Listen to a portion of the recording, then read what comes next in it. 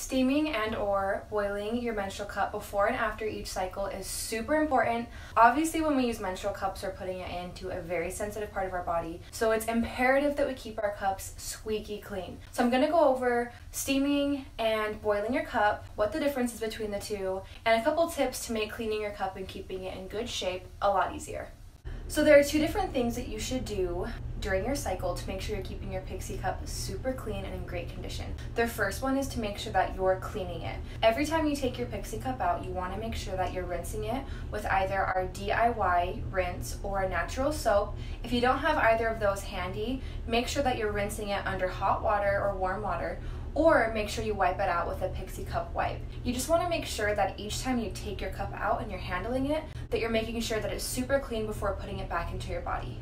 Cleaning your Pixie Cup can be a bit challenging when it comes to public restrooms, so luckily we have a whole separate blog post and video about that topic, but it actually isn't as hard as it may seem, and we do have a couple products that can help make that easier for you, so make sure to check that out.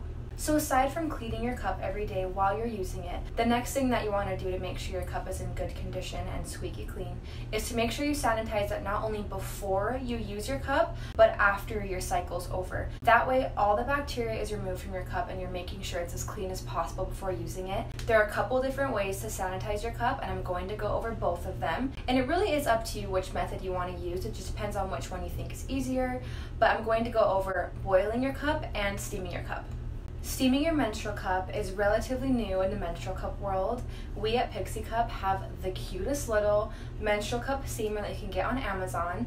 We have it linked in our blog, and it is absolutely incredible. This is my preferred method because I feel it is the easiest, quickest, and most hassle-free. But basically, steaming your cup kills 99.9% of bacteria, and all you have to do is get the steamer, pop the top open, put a little water in, plug it in, put your cup in, and leave it alone for anywhere from 5 to 20 minutes, and then it's completely steamed, sanitized, and ready for use next time. It's fantastic. Boiling your menstrual cup is the more traditional method, and this is the method that I used to use before I got my Pixie Cup steamer.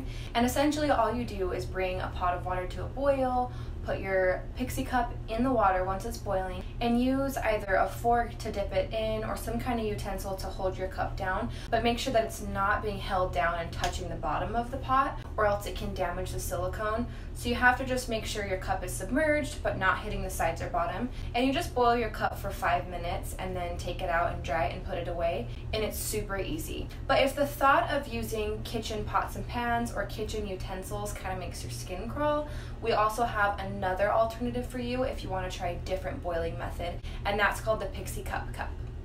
Our Pixie Cup Cup is this cute silicone cup that pops closed and pops open, and all you're going to do if you want to use this method is fill this up with water to about here, just not too full because it could overflow in the microwave, and then put the lid on it and bring it to a boil in the microwave, and then once the water is boiling, take it out, open it up, submerge your Pixie Cup, put the lid back on it, and leave it for like 5 minutes, and then once you come back, your Pixie Cup is going to be completely sterilized.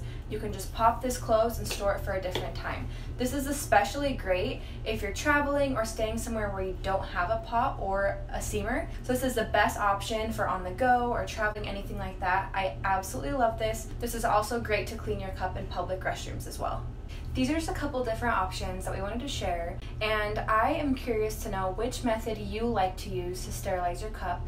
Do you like boiling? Do you like steaming? Has anybody tried the Pixie Cup Cup? And do you have any tips on sterilizing your cup and keeping it in the best shape? We would love to hear. We're always looking for more tips in this community, so go ahead and drop a comment below and share your tips, and until next time.